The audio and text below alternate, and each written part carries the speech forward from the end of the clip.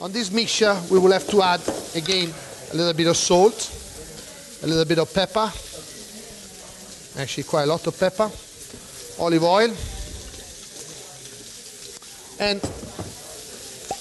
the condimento morbido. Don't be scared. So I go back to the bread, the one who's been into the actual water for a long time. I really squeeze all the water out, and I get like broken one. And off I go with my hands. I'm gonna turn it around.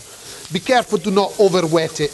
The most important thing when you do that is to actually taste it. I'm happy with that. Should I taste it? Yes, please do. I think it's a good idea. Oh. Okay.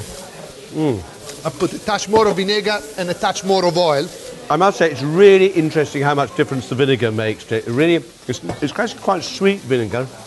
It's quite a sweet vinegar, but it adds that little touch of acidity. Yeah.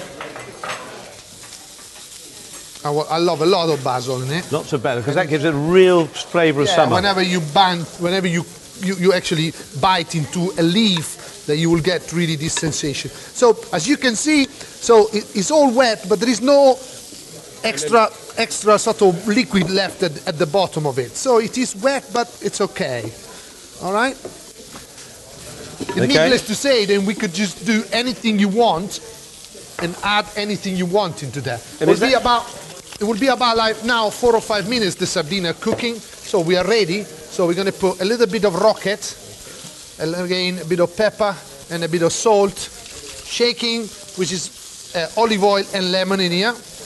And that's olive oil and lemon juice. And lemon juice. Okay, we're going to give him a stir. We're going to put that underneath. Would you call this a restaurant dish? Yeah, it could be a home dish as well. I don't know. You see, it's like... And this ideally should be made about, what, a few hours beforehand? A few hours before, or not the night before, otherwise it gets very mushy. Because, the idea is the contrast that you have between having those lovely piece of bread and they are still crunchy, and the one that they are already... It will come off. I will just put them on top. This is a restaurant dish. Come on, Giorgio. I mean, anything that looks as beautiful as that. I don't know, in my house we eat like that. I don't know if in your house you don't eat like that, that's your problem. Fantastic, Giorgio. Give us the full title. Sardine with Panzanella, as simple as that.